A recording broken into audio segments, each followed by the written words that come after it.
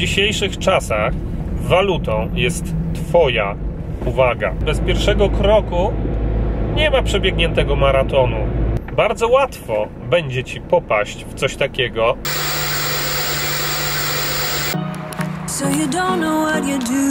Dzień dobry.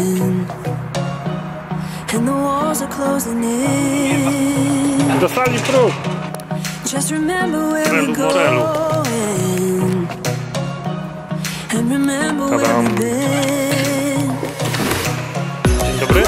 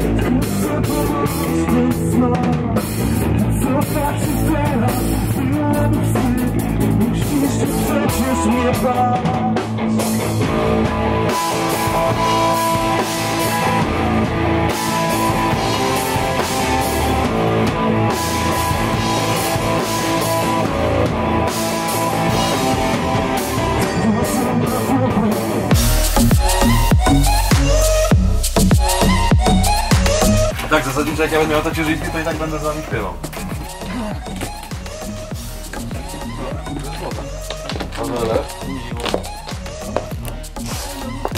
A ty jak to?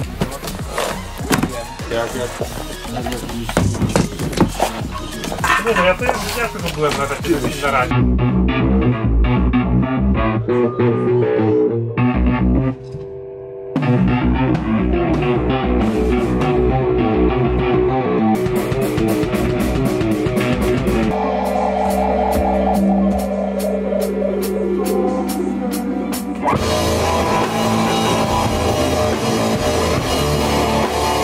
To jest trochę taka odpowiedź na to, że nie wiemy co zrobić w metalu, żeby ten metal był troszkę bardziej świeży, bo to zrobimy coś takiego, nie? To jest... Znaczy jak leci power metalem, to jest nawet strawialne, ale jak wjeżdża w te rejestry takie, to jest koniec. No właśnie.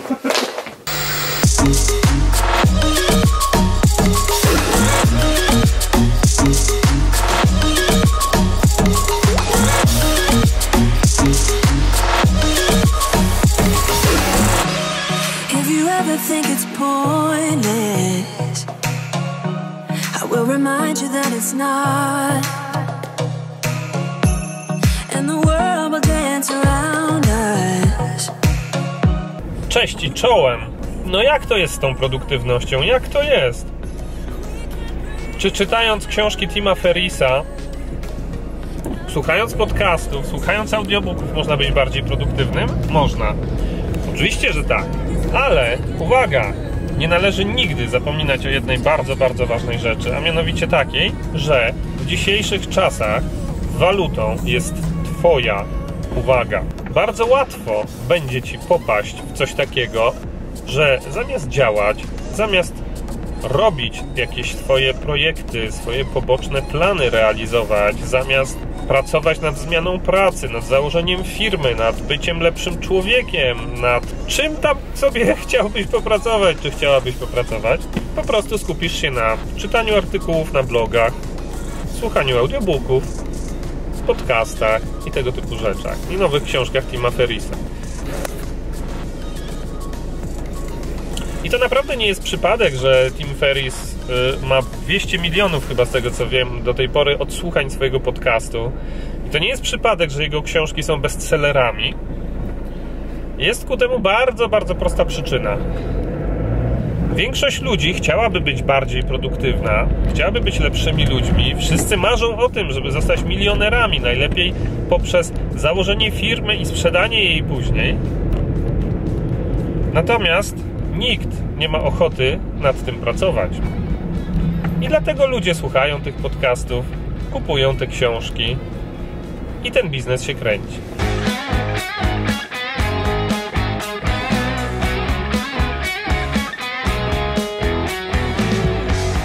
Jeżeli jest klientela, to produkty są, a tej klienteli jest sporo, tak?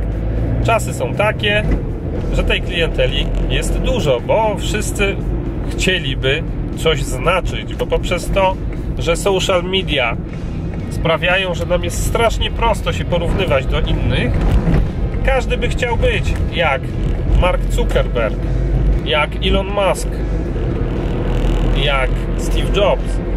I już pomijam, że każdy tak naprawdę popełnia jakieś tam błędy w rozumieniu tego, co to znaczy i czym to jest obkupione, bo czasami jest obkupione, czasami nie jest. To jest naprawdę materiał na inną dyskusję. Natomiast ponieważ każdy by chciał, to jest klientela na te podcasty, jest klientela na te książki, na tego typu produkty, które mają sprawić, że przez chwilę poczujesz się zmotywowany, przez chwilę uznasz, kurde, urosły mi skrzydła, zrobię to, osiągnę, a potem wracasz do tego swojego życia z powrotem. Takiego, jakim było wcześniej.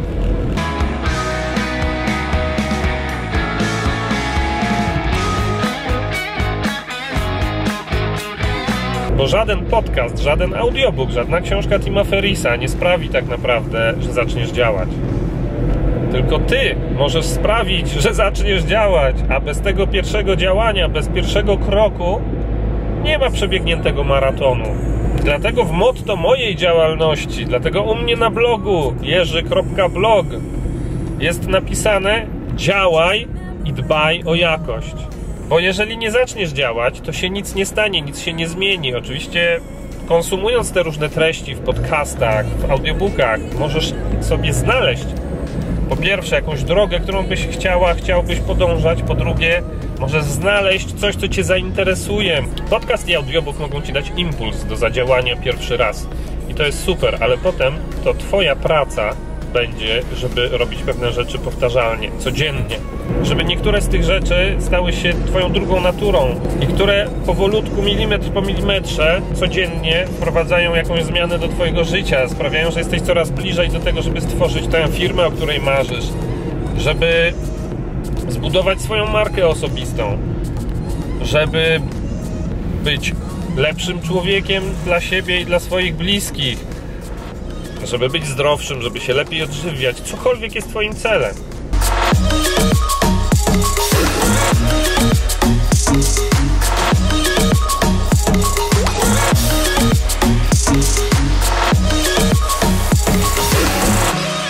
If you ever think it's pointless, I will remind you that it's not. And the world will dance around us. Miała po mnie żona przyjechać i gdzie?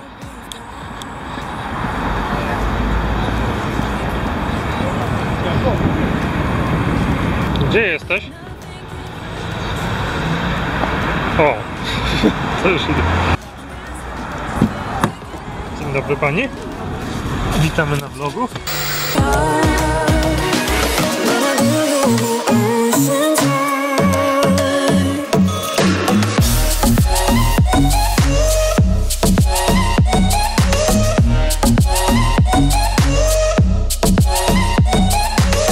Nie da się pewnych rzeczy przyspieszyć, czyli po 3 miesiącach vlogowania ja jeszcze nie wiedziałem, jaką kamerą, z jakimi obiektywami wygodnie mi się filmuje.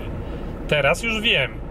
I na przykład z 4 obiektywów, które miałem, zostawiłem sobie tylko 2, czyli ten szeroki, na którym teraz nagrywam, i 50 mm, którym robię portrety, bliskie ujęcia, który przepięknie tło rozmywa.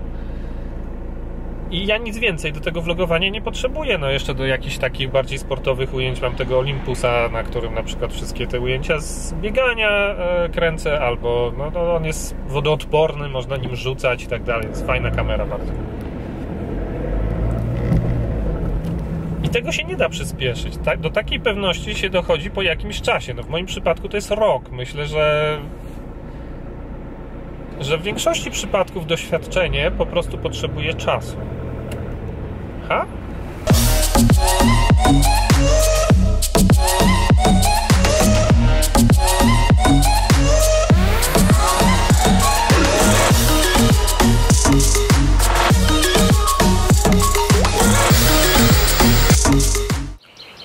Mam nadzieję, że Ci się podobało. Jeżeli ten odcinek był spoko, wciśnij lajka pod tym odcinkiem oraz zasubskrybuj kanał i kliknij dzwonek i puść info do swoich znajomych. Jeżeli masz do mnie jakieś pytania, napisz komentarz pod filmem, na każdy odpowiem. Trzymaj się.